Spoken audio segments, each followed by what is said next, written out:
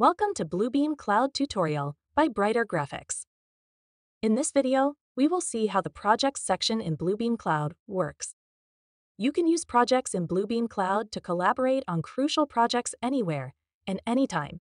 You can also organize your drawings, manage punches, store project documents, and define the scope of your project all in one place. To access Bluebeam Cloud projects on your smartphone, you can download Bluebeam Cloud's Android or iOS app. Let's see how it works. When you log in to Bluebeam Cloud, your greeting screen will be the My Workspace section by default. To access Cloud projects, click the Projects tab of the vertical panel.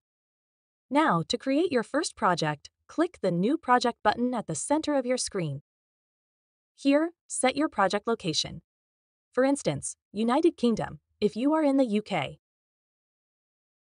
Now, let's give this first project a name. You can also set your project identifier, like codes or names, to differentiate identical projects and avoid confusion. Also, you can add additional information to define your project in more detail, like project type. If you want to add other parameters like street address, city name, or postcode, you can do so. Now, click the Create Project button at the bottom right. Wait for the screen to load, and your project will be created. To get started with your first project in Bluebeam Cloud, add your company name and job title.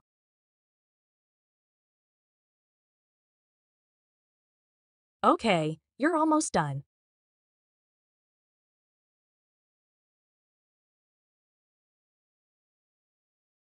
So now verify your provided info and click Confirm. Now, the screen you are seeing right now is your project settings.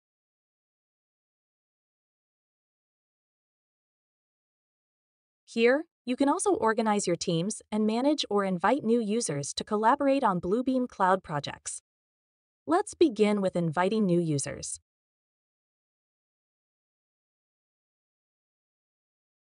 As you are creating this project, you will find yourself set as admin in the Users section.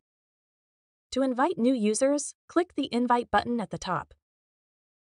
You can set the permission level of new users as a viewer, member, or admin. Let's set the permission level of the new user as admin and enter his or her email address to send an invitation.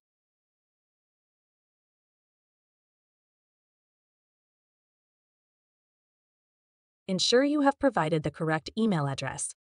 Then press Enter to proceed. A pop-up notification will appear to confirm your user has been added successfully. To exit the Users section, click the Back button at the top. Let's explore the Drawings tab to see how to add drawings to your project. You can add your first drawing by clicking the Upload Drawing button at the center. Now, drag and drop files or click the Browse button to upload your drawing, or you can also import drawings from your studio projects. For now, let's upload the drawing from the device. From the Windows dialog box, search your file and select it to upload. Now, wait for the upload to complete. Once uploaded, you will get a notification that the drawing's upload is completed, and it will be accessible. The drawing will not get published unless you do it yourself. Once the drawing is ready for review, you can make it public to the project members by publishing it. Go to Uploads and click the Ready for Review option under Status.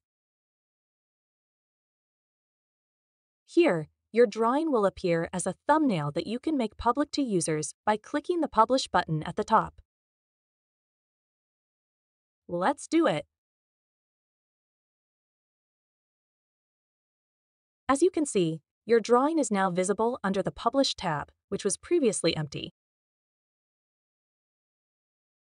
If you want to add other project documents to utilize cloud storage further and keep all your files in one place, go to the Documents tab where you can upload your documents or create a folder to organize them.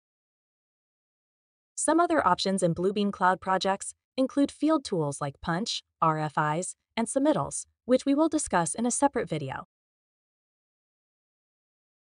Click the user icon at the top and log out from Bluebeam Cloud. This is it for today. If you want to explore more features and options in Bluebeam Cloud projects, let us know in the comment section, and we will bring it for you. For more Bluebeam guides and tips and tricks, stay connected with Brighter Graphics, the largest Bluebeam partner in Europe, digitizing construction since 2003.